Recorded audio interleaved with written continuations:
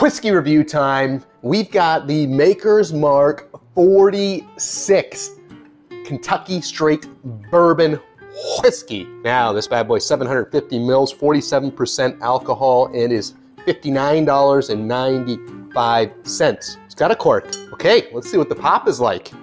Oh, nice pop. Much better than the standard Maker's Mark. Twist off. Bush League, generous pour. I get like a cherry, little sweetness on the nose.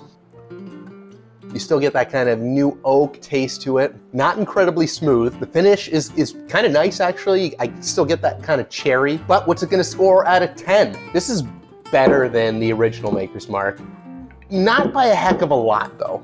7.6. 7.6 for the Maker's Mark 46. Solid bourbon, definitely better than the OG, and that's a review.